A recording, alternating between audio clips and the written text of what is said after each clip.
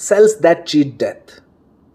Life and death are believed to be the undeniable truths. However, recent studies have shed light on a third state, which expands past the limits of life and death. Some cells can defy these traditional boundaries and enter another state which extends beyond death. These cells can self-assemble and form new life forms after death of their parent organism. They can turn into multicellular life forms from the cells belonging to an organism now dead. This phenomenon is highlighted in practices like organ donation, where tissues, cells, and organs can continue to function even after death of an organism. Researchers who study organisms after death have recently published a review describing how certain cells are capable of transforming into multicellular organisms with new functions when they are given nutrients, oxygen, bioelectricity, or biochemical cues after death.